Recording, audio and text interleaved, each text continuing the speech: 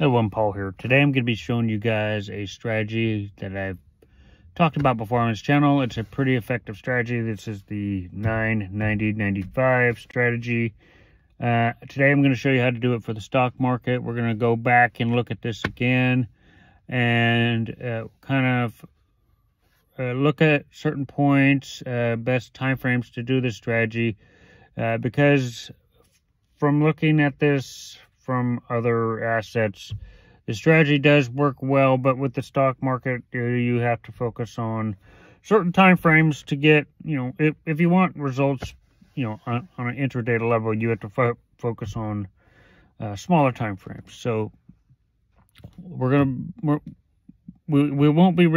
can't really look at the bigger time frames, but we'll look at the hour, and then we'll look at, the first thing we want to check is if it's crossing on the hour, and then if it's not, then we'll go down to smaller time frames. So we're going to plug in the 9-90-95. We're going to see why this is such a good strategy, because it's the 90 and the 95 act more. Those levels it show you a point that really the asset has to break through. And if you find it, if the candle gets to that 90-95, it'll reject it or it'll push through, which is why this is such a good, strong strategy in my opinion. So let me show you how to set it up, and we'll be looking at this with the S&P 500 today.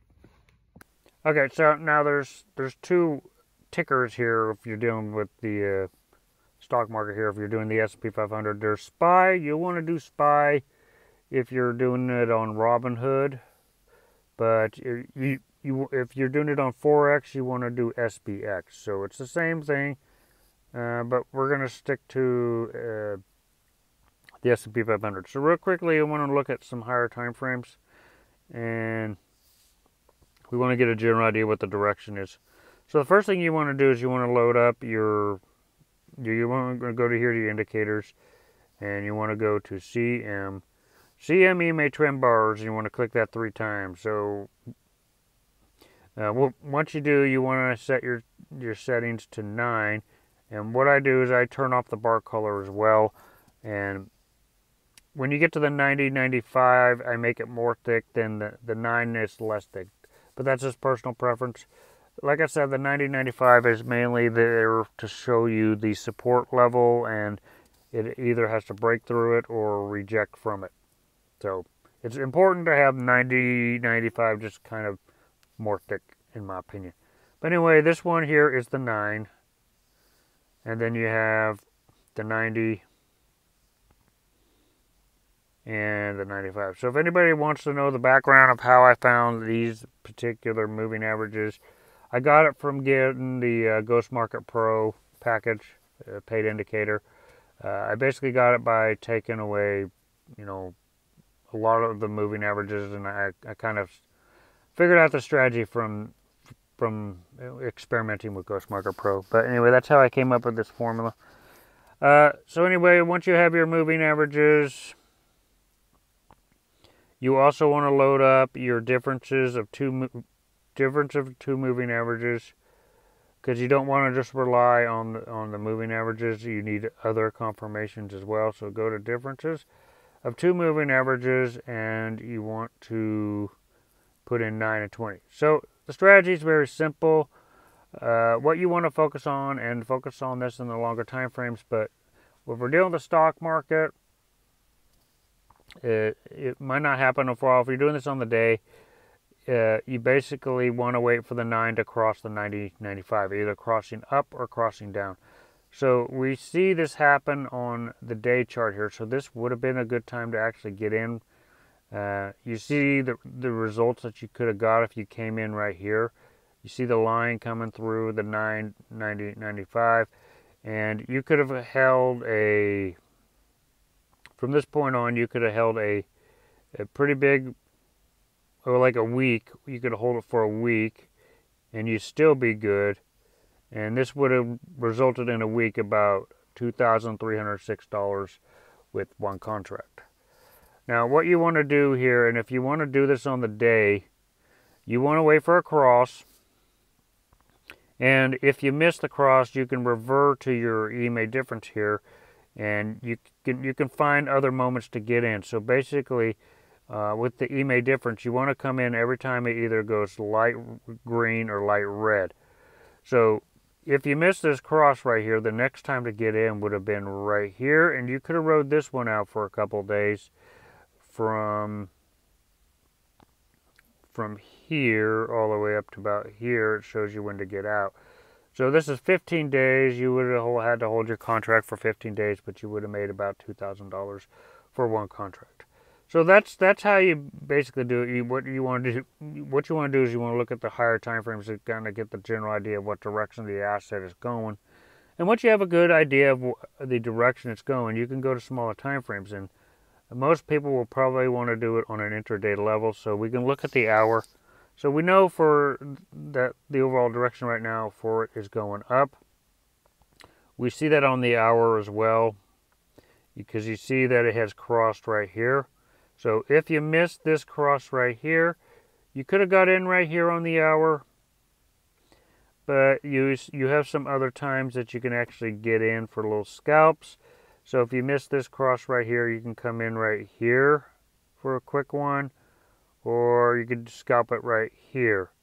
So basically, if you miss the cross, then you look at your EMA difference where when it turns light green. Now if you're doing bullish, you want to look for light green. If it's bearish, you want to look for light red. So anyway, since this is one way to do it with looking at the EMA difference, but also since we personally know that the trend is going up, we can go to smaller time frames like the 15-minute, and we can look at the 15-minute and we can just focus on the moment when the line, so we know the direction's going up. So we want to wait for a little pullback. We want to wait for it to pull back a bit like it did right here. We know the overall direction's going up, but we saw a little pullback right here. So you want to make sure, since we know the direction's going up, we want to make sure that it crosses back up on the 15 minutes. So on a smaller time frame, how I would do this is I would wait for a little pullback, and then I'd wait for, if we're in a bullish territory here, I'd wait for the 9 to cross back into the 995. So you could have gone in right here and rode it out all the way up to here. And on a smaller time frame, on an intraday level, you made about $412. So on a smaller time frame, on the 15-minute or the 5 or the 3, you want to focus when it comes back down. Now, if it's bearish, you want to do the opposite. But right now we're focusing on bullish because that's the overall trend. But you want to wait for it to completely, for the 990 to change colors and for it to come down, and you want to wait for the 9 to cross back up. Since the overall trend is going up, you want to wait for the 9 to cross back through the 90.95 on a smaller time frame. So you see that happen right here, and you could have got in for a scalp for a day, and you would have made about $900 right there for one contract. So you just find all those moments when it's crossing back up, when the trend is up. So we see a moment right here. Now this is I only do this for the stock market because you got time and you got contracts, and you don't have as much time as you do if you're doing other assets. So that's why the only time I focus on smaller time frames is for this reason, because you don't have as much time as you do with other assets. But if there is no time, if contracts are expiring and you want to make money for the day, focus on smaller time frame.